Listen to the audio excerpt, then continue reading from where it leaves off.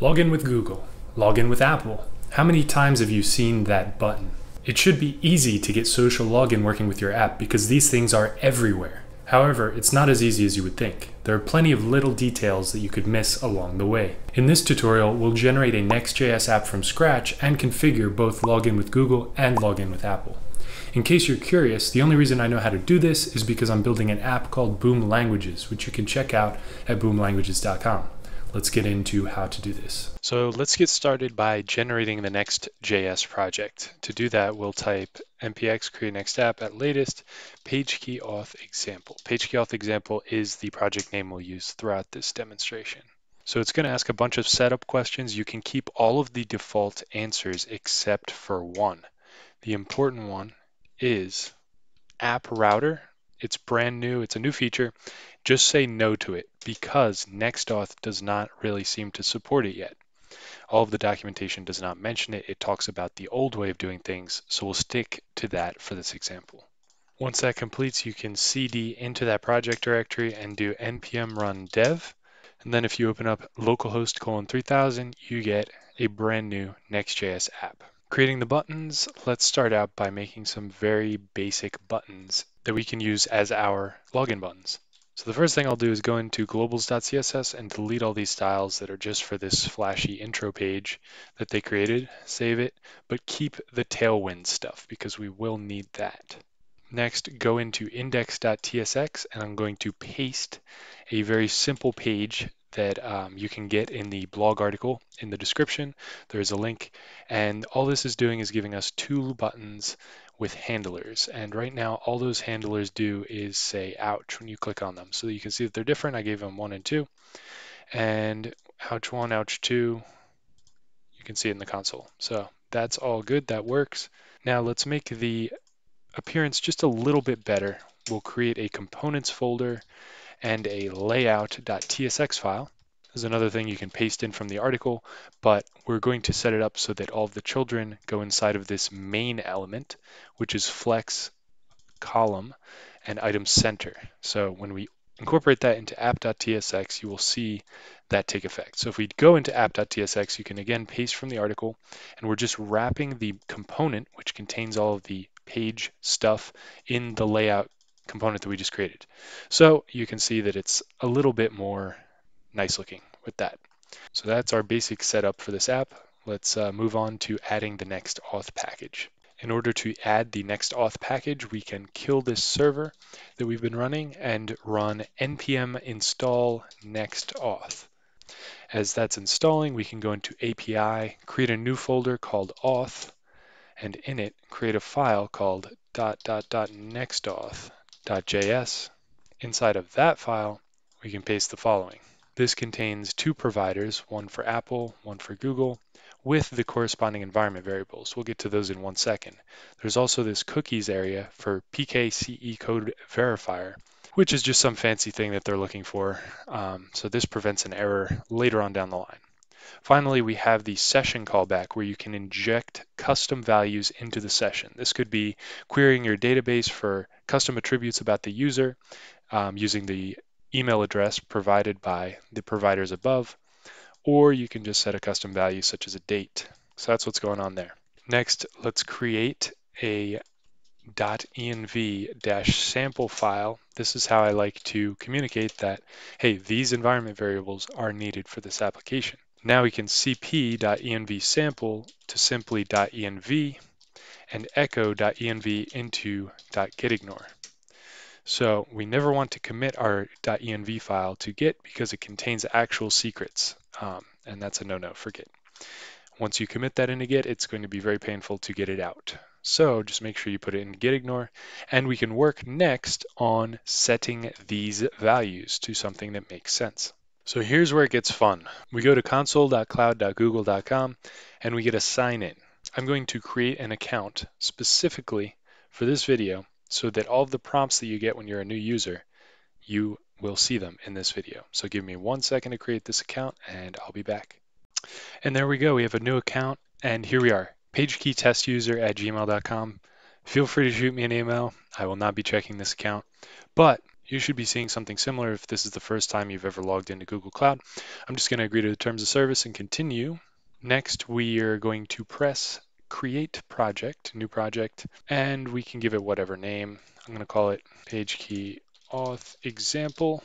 You don't need to click any organization, just hit Create. Now we'll go to APIs and Services, Credentials. We have to make sure we select our project that we just created at the top. Then we'll have the option to create credentials, OAuth client ID. We have to configure our consent screen. We can click External and hit Create. Now for our app name, I'm just going to say PageKey Auth Example yet again. Use my email for the support email. For the logo, I just select the PageKey Solutions logo. And app domain, my homepage, pagekey.io, privacy policy, /privacy, terms of service, /TOS. Fair enough. We have to add pagekey.io as a domain, and I'll add pagekeytestuser@gmail.com as my developer contact info. I'll do save and continue. So we'll want to add or remove scopes and select userinfo.email and userinfo.profile. Update that, and we can press save and continue.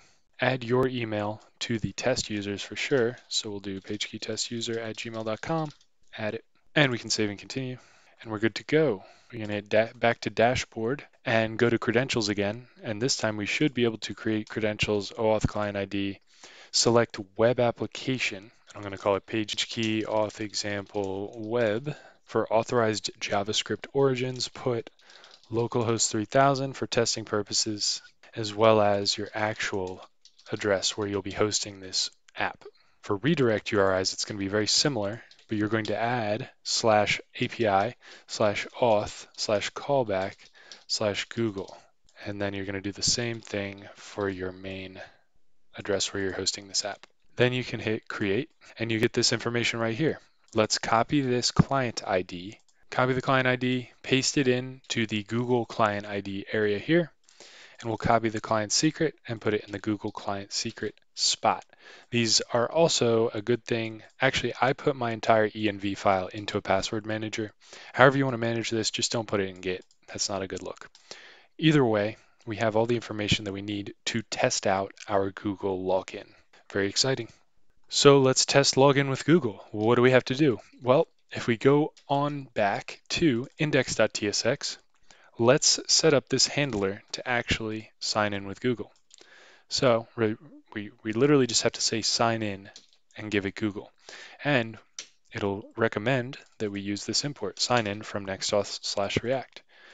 If we start our dev server again, this will get us started. However, how do we know if we're logged in? First of all, we want to use the session object from NextAuth React. So we can import that. We can also create a login element that changes based on whether or not you're logged in.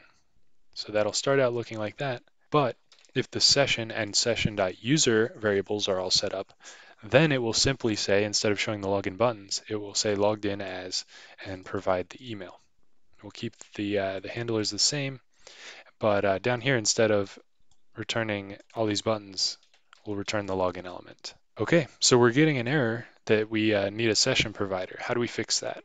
Well, if we go into app.tsx, if we wrap everything with the session provider that is provided by NextAuth, then that should take care of the error. So let's see how that looks. And we're good, we're back. Our layout got a little messed up, but we are back. So we could add just a little bit of margin to these guys and it should clean things up. Okay, perfect. So let's click login with Google and see what happens. Here we go. Okay, moment of truth. Voila, it worked. Amazing. Okay, login with Google, done. Not that hard, right? Not that hard. One more thing that we should probably add is a logout button. We can just go ahead and add that in here, and all you have to do is call sign out. You can import that as well from NextAuth React. So this logout button's really ugly, but you click it, it works. So you go in and you log back out. Wonderful, wonderful, wonderful. Let's move on to the real problem child. Let's move on to the one that makes it difficult. We all know that these guys are going to make it tough, but let's log in with Apple. And yeah, let's figure that out. Okay, so what we'll do is go to developer.apple.com, get all logged in and go to identify. Now here's where it's really tricky. In the top right, it says app IDs. Click services IDs. It's like hidden. Then we click the plus to generate a new one. We hit continue. For description, we can do PageKey auth example, identifier, io.pagekey.example.auth. Continue. We hit register, and there it is. Click the new ID that we just created and check enabled next to sign in with Apple, and then click configure. Here's where it gets interesting. We just put in our domain here, and then the return URL. This is very similar to the one that we did for Google. Instead of Google, it's Apple. And you can select your app ID that you should already have and hit done. You can hit continue and save. Now if you go down to keys, you can hit plus and call it PageKey auth example. We'll check sign in with Apple, hit configure, select your app ID and hit save. Press continue and then hit register. Save this key ID somewhere that you know where it is. You'll need it soon. I'll just put it there for now. And hit download and you get a P0 file. If we open that P0 file, we get this, a private key. So up here in the top right corner, you will see your team ID. Write that down as well. And with that, we are done with Apple Developer for now. We're going to run some scripts that will generate the credentials that we need. So this script is called appleGenSecret.mjs. It's originally from Balazorban44. So the link's there. There's also a link in the post to where this is. I made a copy on the example project on GitHub. Yeah, all we have to do is copy this in, and now we can run it. So we'll kill the server. We'll make it executable. And now we can export some variables. Apple key ID, take that from the other tab. Apple private key, we can paste that as well. Might want to put that in quotes as you paste it. And then Apple team ID. And this one I will hide real quick. We have one more. Export Apple client ID equals io.pagekey. This is the same domain that you used when you signed up. Finally, we can do /script/applegensecret, key ID, Apple key ID, ISS, Apple team ID, private key, Apple private key, client ID, Apple client ID. Oops, I need to do an underscore for the private key, not a dash.